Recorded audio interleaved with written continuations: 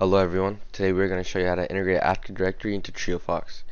Triofox is very easy to set up and integrate with the existing Active Directory and NTFS permissions.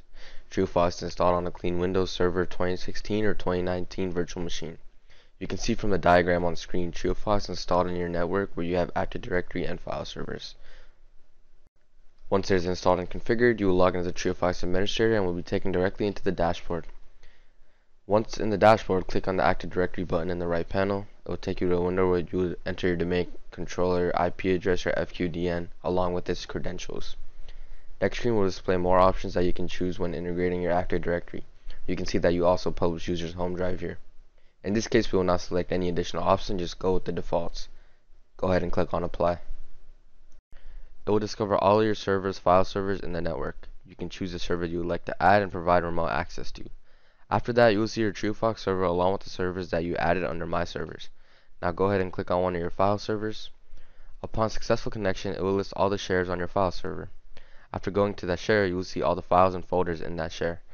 Now to provide remote and mobile access, click on Access Control and the User or Active Directory security groups. I'm going to go into my Active Directory and browse to a user group that I will allow to access this share from home and external locations.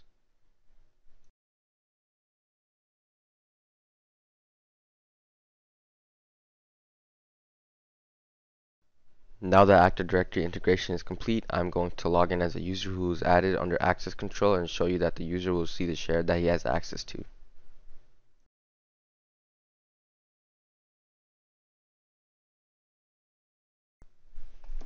Once you log in, you will see that it will take you to the file browser, and you can see the share that this user has access to, along with the files that are inside of it. Now I'm also going to use Triofox Windows Client on a Windows 10 machine, which will create a map cloud drive, and I will see the share that I have access to.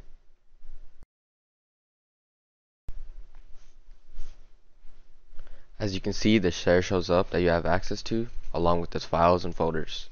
Thank you for watching this video.